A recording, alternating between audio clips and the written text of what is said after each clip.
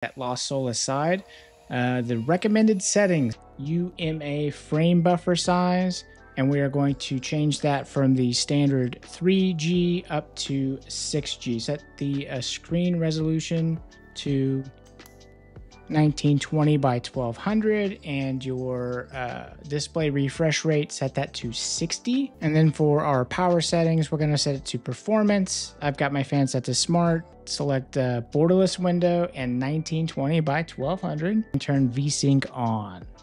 Now as we head on over to the graphics section, you're going to change the settings here to medium.